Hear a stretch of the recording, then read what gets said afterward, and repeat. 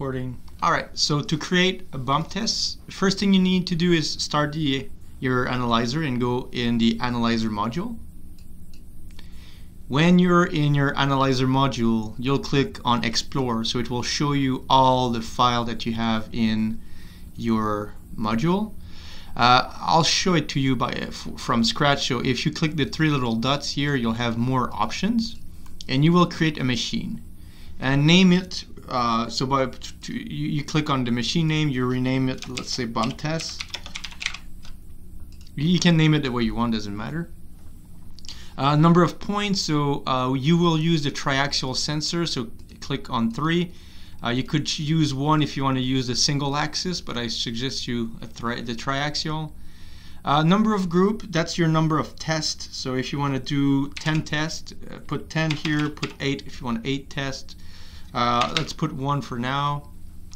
The group name, whatever test, you'll see this is the name of your bearing, could be bearing 1, or you'll see where it goes. So if you rename this, this is how your point will be named. There's no speed related to this.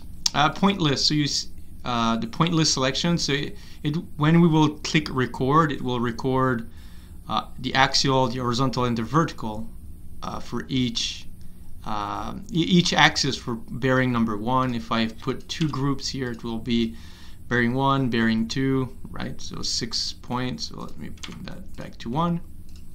And here there's a template option. So it asks you to select some template. Normally you have, when you click on the first line here, the template route, you click here, you should have template English.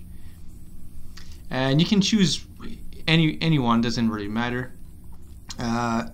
You just need to have one of the spectrum here at the bottom available.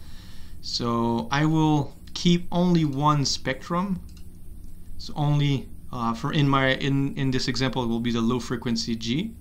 So I leave it as yes, save. And now I have a new machine called bump test. If I click OK, it goes in. Bearing 1, my tri-axis, how I place my sensor. I will come here and I will modify this spectrum. So I click 3 little dots, modify. You can rename it FFT, or you can leave it like it was, doesn't really matter. How do you want your spectrum? So here is, you set your Fmax that you want. So it tells you here that 1 average is 0.8 seconds. So you need to kind of set how you can you need to adjust this based on the machine, the time it takes your machine to settle down, kind of from your impact to no more resonance. So you can adjust this. I would suggest you to put more average than 1. Set the overlapping to 0%. Set like 3 average. So it will ask you to hit the machine 3 times. So separately, I'll show you. So 3 hit.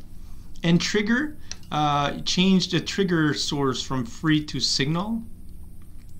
And triggering mode for each average. So for each average, it will wait a certain trigger level to take the acquisition. Let's put 0.5 G, so positive. Yeah. So when it sees 0.5 G, so your impact, it will take the acquisition, and we will have a delay. So we'll have minus 50 millisecond. So there's a pre-trigger. So when it sees the impact in real life, there'll be a pre-recording of 50 millisecond. And there you go. Save that and you are ready. So you can take your you place your accelerometer, you set the orientation right, you click acquisition, and as soon as it sees a trigger, it takes the acquisition, and it does that 3 times, and at the end of the day you will have your spectrum. And that's it.